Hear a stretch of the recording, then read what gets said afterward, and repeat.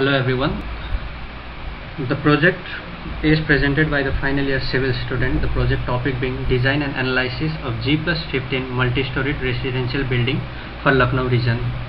The project guide is Ms. J.R. Rajpriyadarshini from the civil department, VELTECH University. The project is presented by the three students, the name being Bhanu, pratap, singh, Aditya, chaudhary and Abhishek, Pandey. The contents of the project are introduction, the course that were followed, statement of the project, loads on the structure, objectives and structural design, design and analysis and references. Introduction. The project is based on the design and analysis of multi-story building, and the analysis was completely done using the StatPro. Notation was adopted using the code books such as IS 456-2000.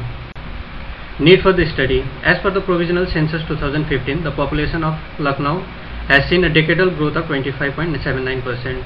So to accommodate this large population, the need for the high-rise buildings such as g+15 multi-story buildings is extremely necessary. The city is undergoing a transition wherein the independent houses has seen some changes towards the taste for multinational building.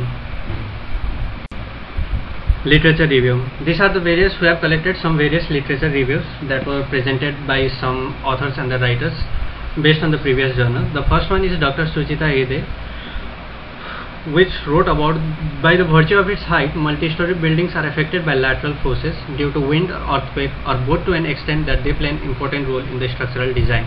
The second literature review that was collected was produced by Anshuman S. Shear walls have very high in plane stiffness and strength, which can be used to simultaneously resist large horizontal loads and support gravity loads, making them quite advantageous in many structural engineering applications. The third one was Yogendra Singh, and he writes, the mathematical modeling of the structure is based on certain simplifying assumptions and the understanding of the overall behavior of structure. G.B. Walford. G.B. Walford also wrote the same thing about multi-story building, and he wrote that most of the research effort concerns acoustic insulation and isolation of the separate tenacious within buildings, as this is the item that causes most annoyance for occupants. Syed Mohammed. The Syed Mohammed writes that the objectives of this research is to assess the seismic performance of an existing shear wall residential building located in Cairo. As we have seen that Cairo is a highly earthquake prone area. So in earthquake prone area, the understanding of the seismic forces and the seismic resistance loads that are very important to be implemented. Both dynamic response spectrums and equivalent static force methods are used in the seismic analysis. L.I.B. Duffield and Houston, that was published in 2009. The influence of non-structural components on the serviceability performance of high-rise buildings. Australian Journal of Structural Engineering, Volume 10. Methodology. This is the methodology that we have been following during our course of project. First is the preliminary survey. After the preliminary survey, we have done the planning, and the planning is done using the AutoCAD. Designing and analysis is completely done using StatPro. Shear force and bending moment calculation have been done using different codes. Design and detailing of reinforcement has been using different specimens such as specimen 13 and specimen 34. Measurements to withstand lateral forces such as the wind loads has been done. The estimation has been done, and finally the execution of the planning has been done. Site condition. Considering the Lucknow region, the climatic condition of Lucknow varies from semi-arid to subtropical monsoon time. Water table is 10 to 20 MBGL. Seismic zone.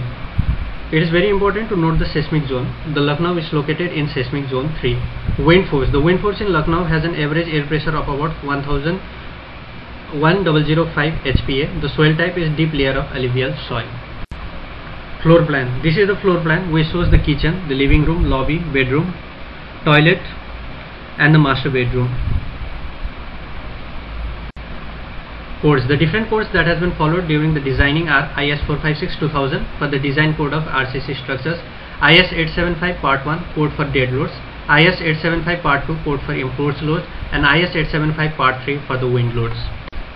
Details of building. The details of buildings are follows. Utility of building, it's a residential building, and the number of stories, it's g+15.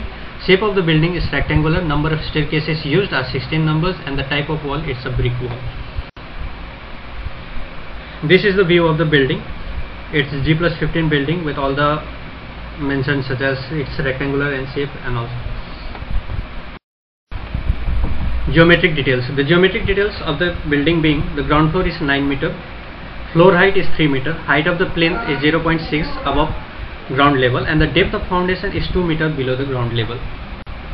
Material detail. The concrete wheels that are used are M25. The grade of steel that is used is high yield strength steel, that is HYSD bars. Reinforcement of grade Fe415. Bearing capacity of the soil in Lucknow, where this project is located, is 200 kN per meter square. The type of construction that is followed is reinforced cement concrete frame structures, that is RCC frame structures. Different types of load on the structure. The different types of loads that are acting on the structure are the design load, imposed loads, and the wind loads. As it is a very high building, g+15, the consideration of wind loads are extremely essential. Dead loads involves self weight of RCC slab, beams and columns, plinth and the walls. Imposed loads. Imposed loads are also known as the live loads. Load over the floor, that is the load of person, it is calculated at 0.2 kN per meter square. The load is applied over the length of the structure, over the entire length of the structure. Wind loads. Wind is air in motion. Wind loads are calculated according to IS 875 part 3. Intensity of wind and exposure are applied in the direction as required. Load combination. The structure should be analyzed for combination of loads as in practice, where number of loads in various direction act. Some of the combination to be checked are 1.5, that is dead load plus live load, 1.5 dead loads per wind load. These are basically the load combinations that are used. Objectives of structural design. Structure design should satisfy the criterion of ultimate strength. Structure should satisfy the serviceability. It should satisfy the stability against various forces such as overturning, sliding and buckling forces. The main objectives of the design are foundation design, column design, beam design and the slab design. Design principle, assumption and notation assume. The notation assumed throughout the work is same as in IS 456-2000. Assumption. The various assumptions are made for the designing procedure. The assumptions are using partial safety factors for load in the columns with clause 36.4 of IS 456-2000. Partial safety factor for material in accordance with clause 36.4.2 IS 456-2000 is taken as a 1.5 for concrete and 1.15 for steel. The partial safety factors is used according to the clause 36.4 of IS 456-2000, and the combination of load that is used are dead load plus live load into 1.5, dead load plus live load plus wind load into 1.2. Density of materials used.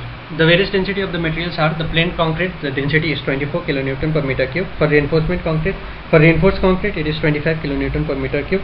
Floor material it is 20 kN per meter cube. Brick masonry 19 kN per meter cube, and fly ash 5 kN per meter cube. Live loads are in accordance with IS 875-86. The live load on slab is taken as 3 kN per meter square. Live load on passage is taken as 3 kN per meter square, and live load on stair is also taken as 3 kN per meter square. Structural design. For slabs, the depth is provided 130 mm and minimum depth is 90 mm. Factored load on the slab is taken as 12 kN per meter. For beams, after calculation are done, the dimension of the beam, that is lengthwise breadth, is 230 into 350.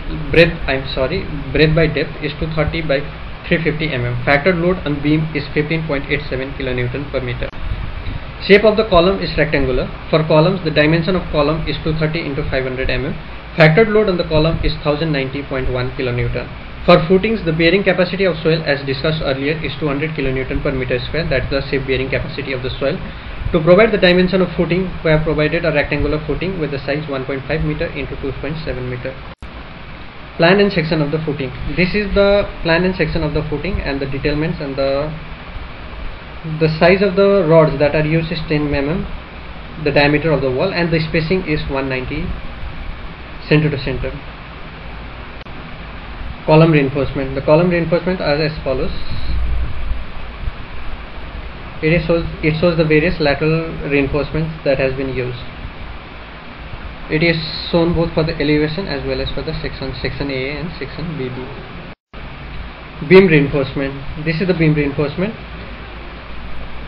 The details is suitable for suspended beams. 12 to 18 inches deep by 18 inches wide, supporting a 6 inches thick slab. The width of base beam should not be greater than the beam span. Analysis. Analysis is done using StatPro. Once the load and load combinations are assigned to the structure, analysis is to be done, and analysis is done for the RCC structure. This is the skeleton view. Assign the properties of structure. This is assigning of various properties. Load distribution on member and plate. These are the load distribution on various members and the various plates. Load assigned on the walls. These are the loads that have been assigned on the wall. The loads that are taken by the walls are shown using this diagram. Assigning wind loads on the structure. As we have mentioned above, wind speed and the wind direction is extremely essential for the construction of high-rise buildings. So these are the wind directions and the wind load that has been shown in the figure. RCC analysis. Code is assigned as IS 456-2000. The parameters are assigned to the structure. Commands given are concrete design and member takeoff.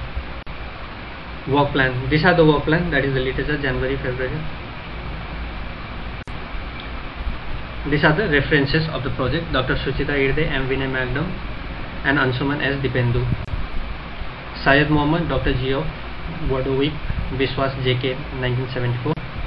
And the conclusion. The conclusion of this project is the importance of wind force prevailing is considered for the superstructure. Design of footings, columns, beams and slabs are done manually using limit state method as per IS codebooks that has been followed.